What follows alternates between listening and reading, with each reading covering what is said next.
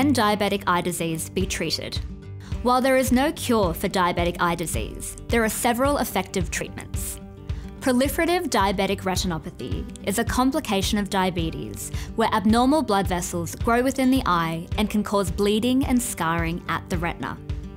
Diabetic macular edema is swelling of the macula caused by leakage of fluid from damaged blood vessels. The drug Phenofibrate is often used to treat high blood lipid levels. It can also reduce progression of non-proliferative diabetic retinopathy. Ask your health professional if Phenofibrate is right for you. Laser treatment, known as pan-retinal photocoagulation, is a highly effective way to treat proliferative diabetic retinopathy.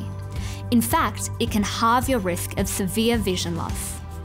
Your ophthalmologist will typically use drops to widen your pupil and numb the surface of your eye. They will generally use a contact lens to focus a laser and keep your eye open. During the procedure, you will see many flashes of bright green light as the laser is applied. This can slow the growth of abnormal new blood vessels. Your ophthalmologist may ask you to return for more than one treatment session.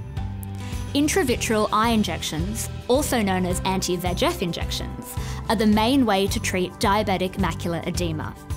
They improve swelling in the macula by reducing leakage from damaged blood vessels, which in most cases can prevent worsening of your vision.